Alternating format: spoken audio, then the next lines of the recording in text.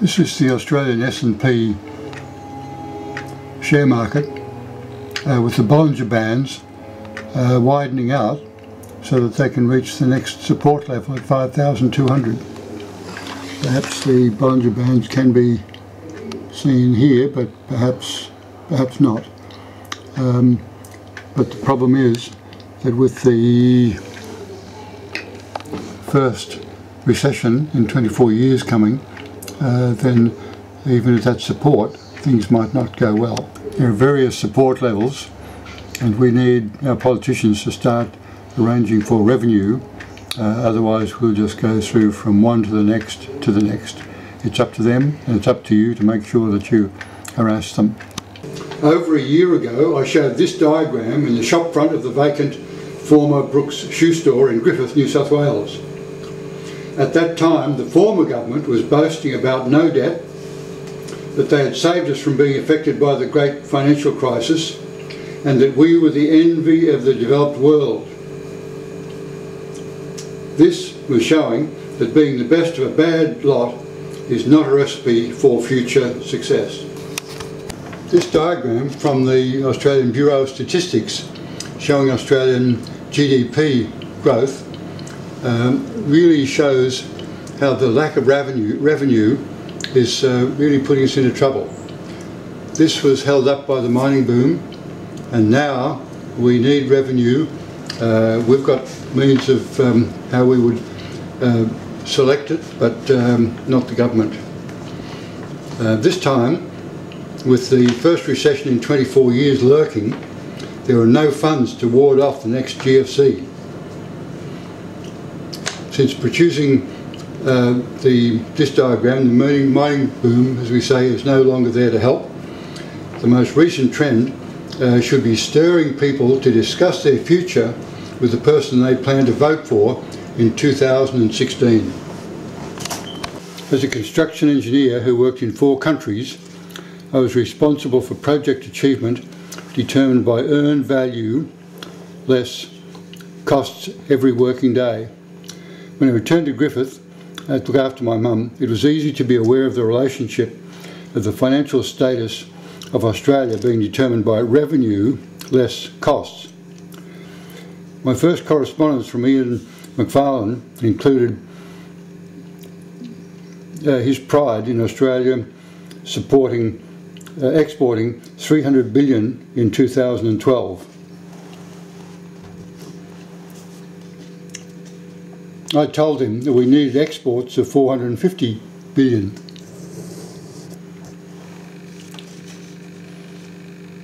Following discussions with the chief economist and other members of the Department of Industry, I presented this diagram showing figures around 5% higher for each of the next 3 years, which is what they were projecting. The situation implied debt, even though the Labor government was claiming a balanced budget. When there was a change of government, there was revelation of an uncovered debt. I show that as a dotted line. So whereas they were showing no debt, it was in here. For the new government, insufficient revenue led to increasing debt. However, Joe Hockey, Tony Abbott and others were claiming to balance the budget in 2016.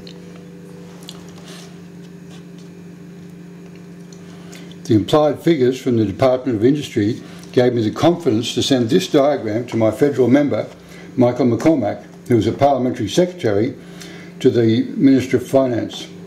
I sent that on the 16th of May. It said that balancing the budget by 2016 was impossible. But he did not pass it on. Many months after that, Joe Hockey admitted that a budget surplus could be 20 years away, well into the future. Having sufficient revenue is the key. If revenue had increased as shown, the slope of the debt curve would gradually become less prominent as shown. The previous film clip showed how GDP growth is falling. what Joe needs to know is that there is a relationship between what we need and the revenue that we've got. This minus that equals ever-increasing slope of the debt curve. As debt increases, the amount of interest that we pay increases. Joe has said that we have to borrow from overseas. Currently we can borrow at extraordinarily low interest rates. My prediction is that the big house of cards is going to fall in September. As soon as that happens, interest rates all over the world will go up. So whatever debt we've got, then the interest rate will go up by a huge amount, all paid by taxpayers. We have to get Joe to understand that revenue is the key. He has to listen to people who have the ideas of how we can do it. In next year, 2016, this is when car making ceases, and all of the support industries of the car industry, then they will be closing as well. We could be heading way down here, and with this going way up there. Joe Hockey claims that Australia has always needed money from overseas. I do not agree with him, but it certainly applies now. We desperately need Joe to find additional revenue and to give examples, not just waffle. Joe Hockey needs to consider additional revenue such as 1. Fix the dollar at 70 cents or less. 2. Selective tariffs, starting perhaps with imported structural steel. 3. Zero tolerance of impurities in imported food and drink, so that we will be growing our own products, not spending on cheap but extremely unhealthy imports. 4. Open the barrages at the lower lakes to return irrigation water to produce more food to export or for import replacement. 5. Use countervailing duty to save the Valencia orange industry to ensure that the ever-increasing imports of cancerous orange concentrate can be stopped, then followed by increases of Australian growth and production. 6. Stage infrastructure spending on the Bradfield scheme to divert water from the tropical north, which now all flows out to sea. Water can be used to allow drought-stricken cattle farmers to stay on their properties and to earn for themselves and for exports. The headwaters of the rivers can produce irrigation water to allow further exports and import replacement. There are more examples. Tony Abbott, Joe Hockey and Barnaby Joyce should listen to the ordinary Australians. The Agricultural White Paper by Barnaby Joyce and Tony Abbott is a real con. It is leading to a bureaucratic death trap. The White Paper was initiated by Barnaby Joyce, but it seems that Tony Abbott and Cabinet are the ones who are calling the shots. And so he's not coming to Barnaby Joyce, he's going to Morris Newman, who's a former banker.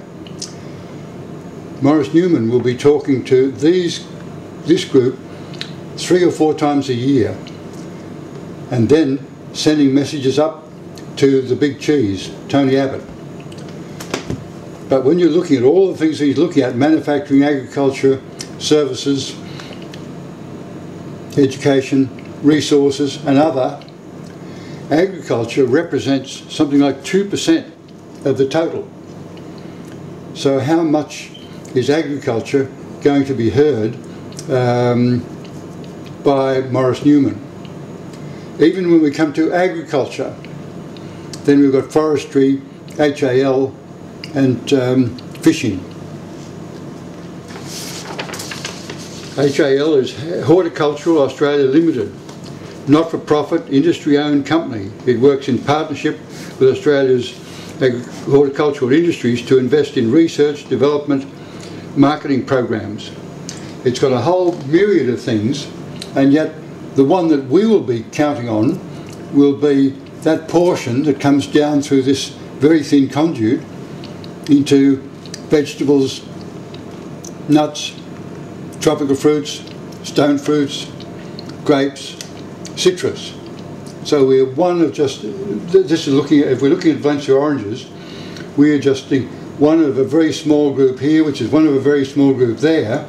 But when we come down here, and those representing us, Citrus Australia and Griffith and District citrus growers, are looking at navel oranges for export, not for Valencia oranges.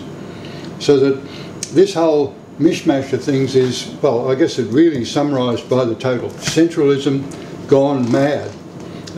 We'll probably put a whole session on this particular thing. Greece and most other European countries are in a very bad way. Once the bankers have taken everything else they've got, then they'll come in and get whatever gold they happen to have. Michael McCormack, you are the Parliamentary Secretary to the Minister for Finance. Why will you not, as our member, debate these issues? Whatever gold we have, we want to be ours. One of my books, which has not yet been published, is Australia's Establishment Failing. The cover has not yet been agreed. The establishment would not communicate, but a breakthrough came when ACCC fined a small Australian juice manufacturer for what I consider to be a relatively trivial infringement, while completely ignoring the issues which have caused so much damage to the community, which continued after the opportunity for common sense in April 2012 was lost. I was looking for a chink in the armour of the establishment, and I believe that has been found.